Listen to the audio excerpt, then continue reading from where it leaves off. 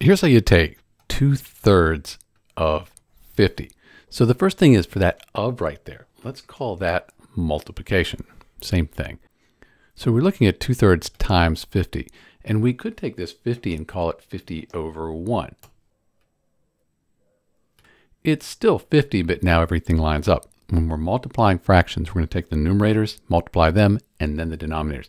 2 times 50, that equals 100. And then 3 times 1, that equals 3. So we end up with 100 over 3. So you could say 3 times 33, 3 times 33 is 99 with 1 left over. So we'd have 33 and 1/3 if you want a mixed number. Or you could take 33 and then 1/3. That equals 0.333. The 3 just keeps repeating. Just put a bar over there. So that's your decimal 33.3 with the 3 repeating. Or if you need a fraction, 33 and 1/3. That's our mixed number there. That's it. This is Dr. B taking 2/3 of 50. Thanks for watching.